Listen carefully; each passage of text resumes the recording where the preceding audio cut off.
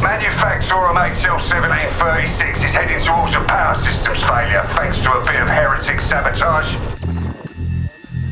So you're going to restore the coolant and hopefully save the day.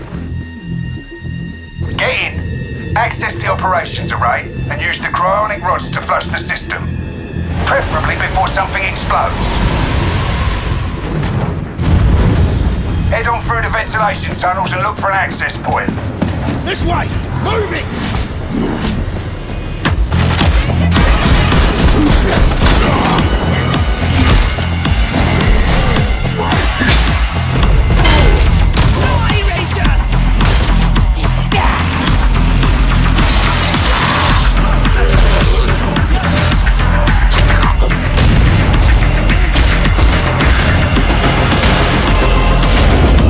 Set your data interrogators.